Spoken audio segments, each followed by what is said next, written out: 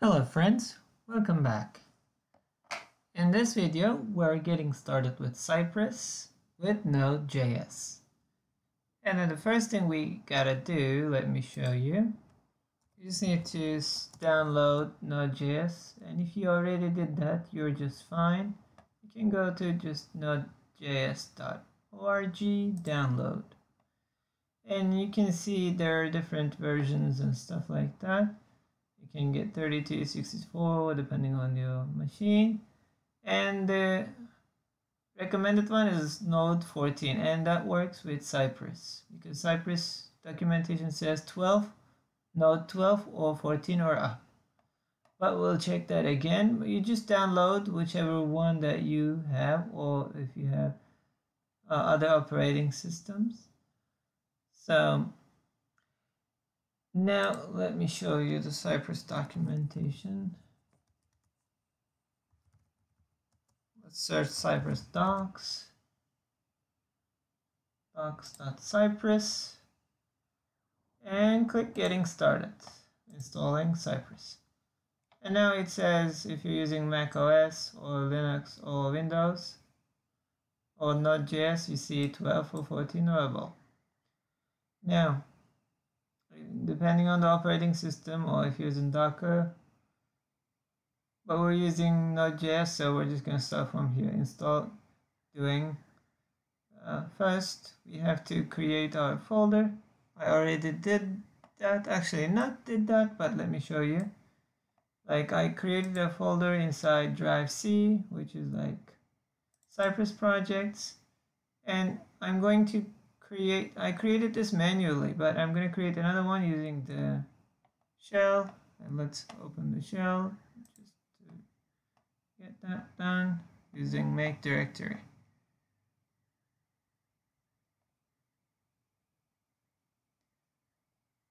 Okay, now we're going to go with PowerShell, but you can use your shell, whichever one that you're going with. All right.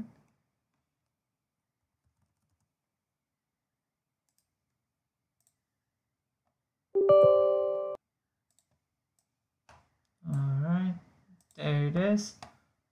Let me make it a little bit bigger. Font. Let's make it 36. Hopefully this is good for you.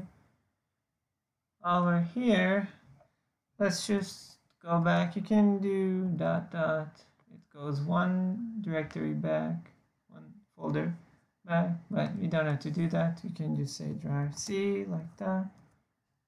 So you can directly go back. And now we're gonna cd into Cypress projects.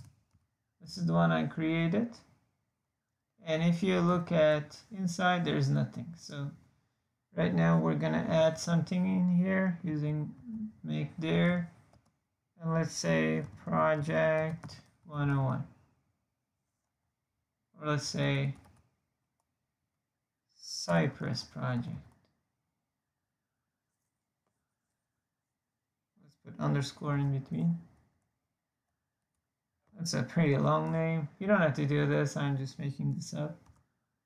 Now we have our project. I wish we made it shorter because you're gonna cd into that one. Let's say, dang it, no problem. Let's just do that, project 101. Now, you can use this shell to do exactly the same steps that we can do inside our Visual Studio. And we're going to open the project, which is this folder, inside our shell. So let's just click open folder. And it's going to be inside drive C. And we have Cypress projects and Cypress 101. This is the one we just created, so select this folder. Now the very first thing we gotta do, we can also open this terminal here and search up. It's actually the same thing. Do you see this directory, C drive 101 folder? It's the very same thing we have here. Right? think this is more bigger in my case, so I'm just gonna use it here. So what do we do here? We're just gonna first, if you looked at the documentation, it says make sure you already run npm init. You can do it afterwards or before, it doesn't really matter. And for that, we're gonna start with npm init. Let's just do that. What does it do? It will create a package.json file. All right, so you're gonna see that, and we can give it a name. So test 101, let's say, and you can press enter to let it get the default value. Entry point. Usually we put app.js, but we haven't created that just yet, but we can still put it. Now, if you don't put it, it's gonna take whatever first stuff that you have, it's gonna take it as entry point. And if you have a Git repo, you can put it there, but I'm just gonna make it blank. You can add keywords. And there are ways you can add the author and then the license. For example, you can go with MIT. And now the very same thing, like whenever you're working on the project, this is the thing, right? I want to add to my projects, right? So there's a command for this one. You can do it. And every time you create your npm init, where is it at? We did it somewhere. Well, that's too far out. So then every time you created it, it's gonna automatically insert this for you. And I'll show you that in the next video. Just stay tuned. And let's just say yes here. Now let's take a look at our folder. Cypress project 101. Do you see the package.json added? So that's perfect. And we're gonna navigate to our project. You can see package.json right here. It has the exact same thing that we saw. Now let's also make this bigger. Where we go for that? Let's just search. Oh, font size over here. Let's make it 26. Let's see if it's good. Okay, that's perfect. Now, what we're gonna do next, before we get into any more detail, let me show you inside the documentation. We gotta do this, install Cypress to our local branch. All right, so I just took that, and you can do it here like I told you, because we already inside this 101 folder. Or let's continue with this one because we have the stuff right here. So let's paste that thing. Didn't I just copy it? It always does this. That's just not right. Okay, we're gonna take a few seconds or minutes depending on your machine.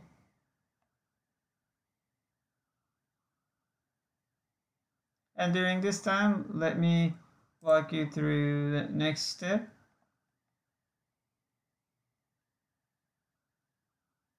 And you see the best practice. It says use npm with the Cypress, but you can use yarn also if you install it, or if you like direct download, you can do that. And we're gonna go to opening Cypress as soon as it's finished. Let's check it out.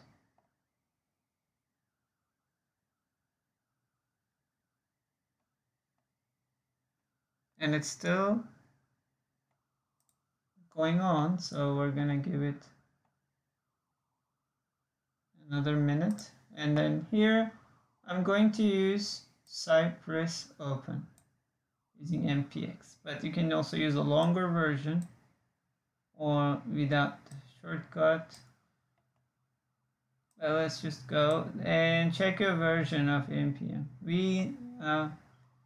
If you've been working on this recently, you should have something version 12 or up anyways. But we can also, not this one. Let's open another window.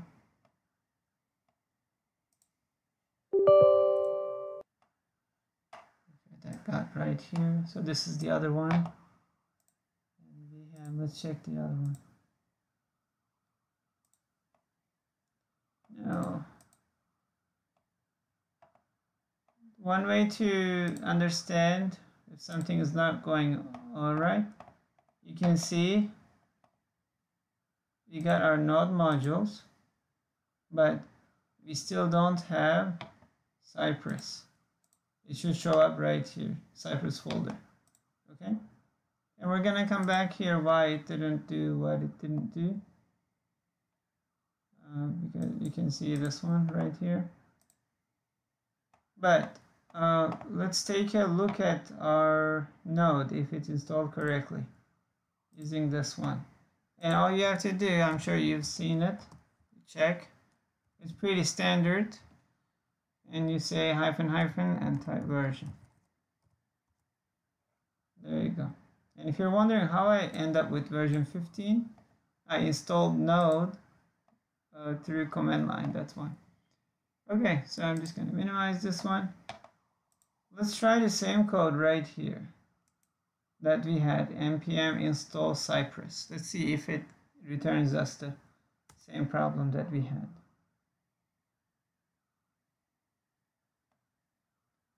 Now you can see package.json added.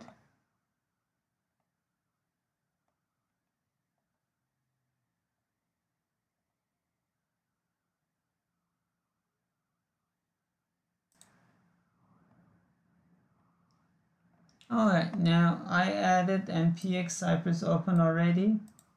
So you can see it says this is your first time using Cypress, right? And probably we're going to see Cypress folder right after doing this. So it was expecting us to open it, and it's doing what it's doing.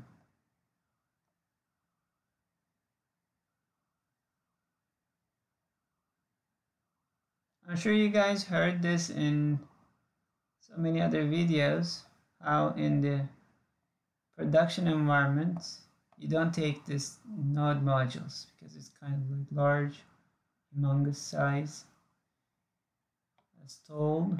And I'm gonna fast forward because I don't know how long it's gonna take depending on the system that we have. See you on the other side. Alright, it looks like it opened us the test runner right here. We can click OK. And now you can see here some examples right here.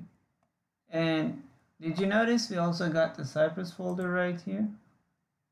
We got fixtures, integration, plugins, and support. And now let's take a look at integrations, and you can see examples are right located here. We're not interested in examples right now, but we're gonna add ourselves another folder right here. Inside, let's go to Cypress, not this one. You can X out on this one. Now, here let's open cd into Cypress. Alright, if you do ls, you're gonna see integration. Let's open integration. We're gonna open integration, or you can just use the file system to navigate there. Inside integration, let's add another directory. Let's say mkdir. Let's say my tests. Alright, now we did this, so we can minimize it now. Let's open integration. You're going to see we have examples. We also have my test now. Now inside the my test, we're going to add a sample file. So we can use the command line, or you can just create a new file. And let's say test101.spec.js. Now you see where end up JS, so let's edit this. Rename it's gonna be right here. Now we're gonna do our first test. So it's gonna be super easy, and then we're gonna finish our first video. And you can see it inside the documentation that we start with describe block.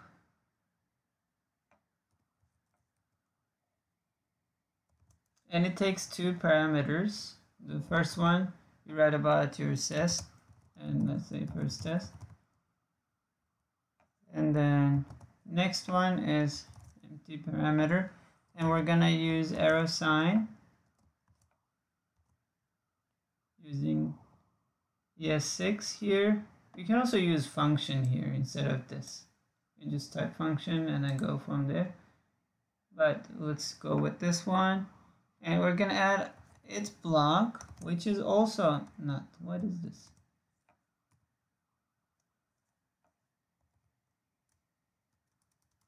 Dang, autocomplete. Okay, now it takes also two parameters, sort of, and you write whatever. What about this is your test case? Let's say my first test case. Let's write it like that so you can see. My first test case 101. And then we're gonna also use arrow here and add your curly brace and then press enter. And now inside of here it tells you how do you figure out how to do your first test, right? So you're gonna say Cypress first test. And the first link. If you go here and scroll down, it tells create your file. And then it does exactly what we did. And inside here, it's just doing comparison, right? We can take this one.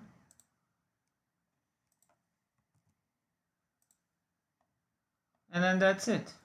So true against true, it's gonna return true, right? So this assertion is a simple one. So let's open our test runner, close examples, and see your test 101. Let's open that. I'm just gonna bring it over to the other side. And it's right here.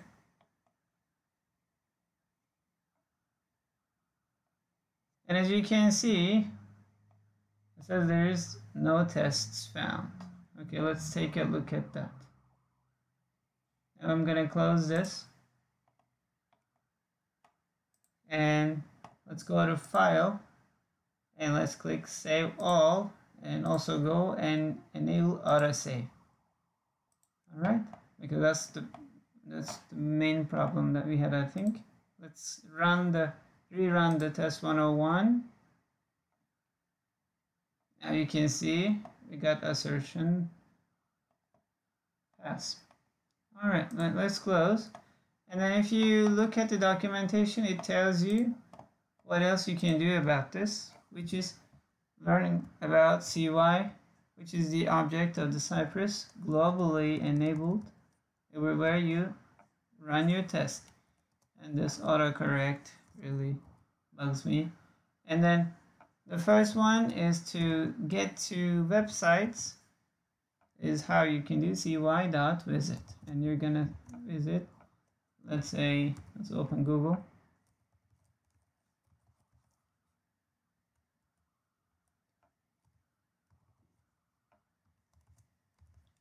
And let's go back to our test runner and then rerun. Let's see if it's gonna do what we ask it to do.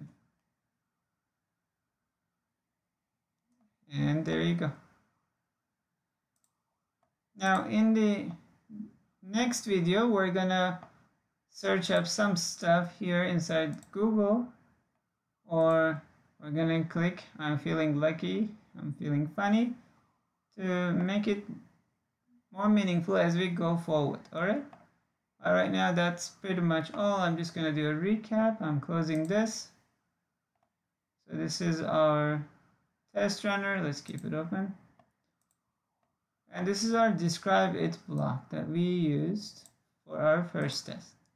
And you can add more than one test inside your describe block or your context blocks or your custom blocks. And here, if you copy this, again, let's take this one. Actually, it's already here. Let's just change this one to false. So this assertion will fail, right? And instead of Google, let's go to Node.js page, this download page. Oh wow.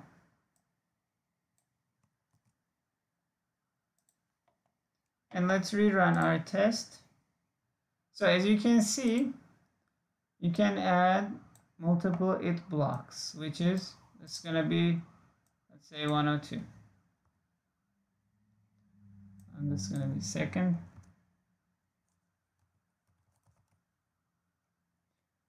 And let's go to our test runner. And if you run your test, okay, we got to Google.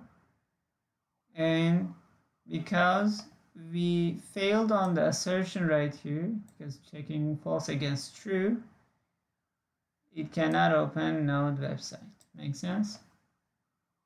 And let's do this before we end up right here. Let's just put this up and then try again. Let's see if it's going to visit Node.js website as well. Run the test. Okay, Google. And now you can see it didn't visit the Node website. It's again failed right here in the assertion. But you're gonna wonder, now why did we not get another website open? That's a question to our next video. But check this out. You also try the same thing and see why it doesn't do what we really wanted to do. We just wanted to visit 2 websites, right? We wanted to see a download page, for example. And I keep saying last and last. Let's just comment out this assertion and let's eliminate one more possibility. All right. And then we're gonna end this session. And there you go. And our second website is also achieved. And you can see, you can play with your code and see what's happening, but this is your case. And you can understand whenever you have some assertions going on, it's important that you log them out. All right, we're gonna learn about callback functions. So if something were to happen, you can learn with your callback functions. And that will be all for this video. Thanks for watching. Until next time, hopefully you guys find this helpful.